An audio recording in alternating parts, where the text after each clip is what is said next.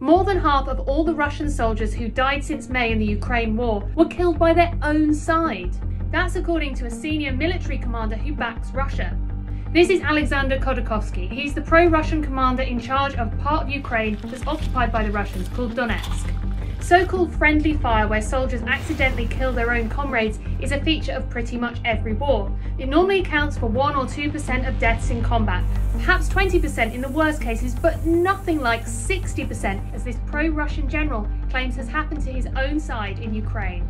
We've known for a while that Russian soldiers are poorly trained and badly equipped, and many troops are completely demoralised and even angry with some of their senior officers. Experts say that even if the true figure is lower than 60%, the fact that a pro-Russian commander is willing to make this claim publicly shows the challenges that Russia is facing in this war.